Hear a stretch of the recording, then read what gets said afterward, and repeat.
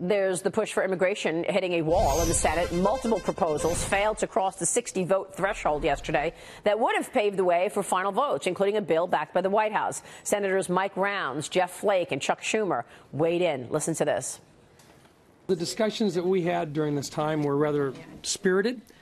Lots of different ideas were discussed, and getting to this central point, trying to find a way to take care of the DACA kids and also to do border security, became the focus that we really thought we could find some common ground on. It's discouraging. Seems sometimes the only thing we can do on a bipartisan basis is spend a lot more money than we have. President Trump, since he created the problem by terminating DACA last August, has stood in the way of every single proposal that has had a chance of becoming law.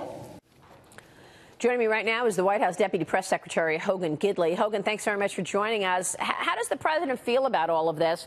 Surely you saw the op-ed in the Journal today, President Miller's immigration veto.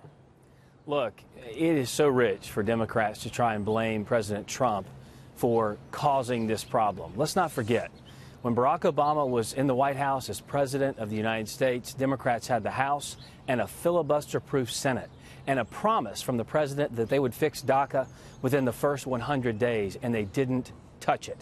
This president comes into office and tries to fix something for the first time in 40 years that's been broken in our immigration system. He generously offers 1.8 million dreamers, 3 times that of what Barack Obama offered, a pathway to citizenship, and on the backside of that, he wants border security with a wall, ending of the extended chain migration, and also the ending of the visa lottery system. Very simple fix, very bipartisan. Let's get it done. And for whatever reason, Democrats refuse to come on board with it. Yeah, I know, but I'm talking about, this idea that the president's always talking about the art of the deal. Wasn't there a deal to be made yesterday? I mean, if you read this op-ed in the Journal today, it's calling on the president to negotiate more with Congress. Here's what the editorial reads in part. Whatever happened to the art of the deal? If Mr. Trump isn't happy with everything in the Collins-Rounds bill, why not engage and negotiate? Instead, he let the White House issue veto threats that scared some Republicans into voting, and they voted no, but then it ended up producing failure. So what about that, Hogan? Well, if we want a deal, we've got to deal around what actually fixes the problem and what these bills do. And there have been several that have been proposed with quote-unquote bipartisan support.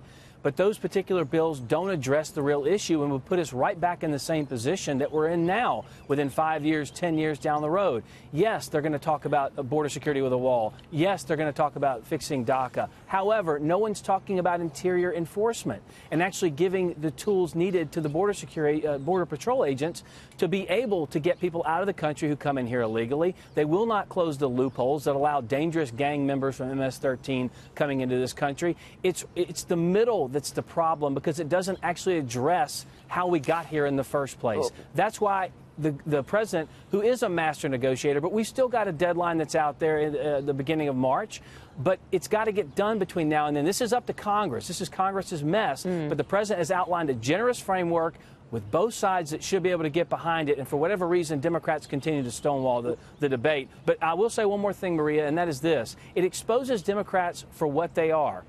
People who use politics and put that over people, because, quite frankly, this is a fix for DACA that they've been dying for a long time, and the president gave them 3 times what President Obama offered them, and for whatever reason, they still don't want it. Realistically speaking, when do you expect that we will see a deal on DACA? Will you do it before the March 5th deadline? Is it even possible at this point?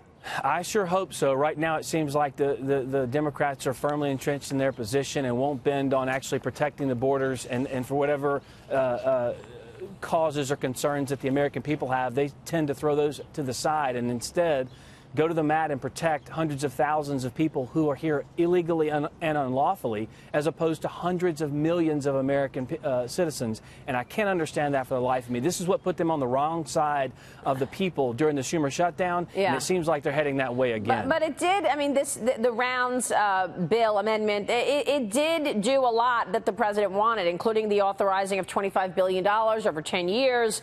That's a big victory for one of his main campaign promises, the wall funding, and yet you still couldn't get there.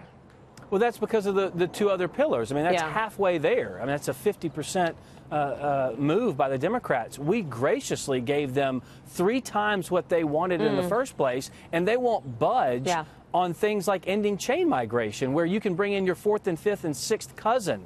It's incredible the amount of stonewalling going on here by Democrats, and it actually exposes that they don't want to fix the problem. They're putting their donors over dreamers, and for the first time, they're on record now voting against a pathway to citizenship for 1.8 million people.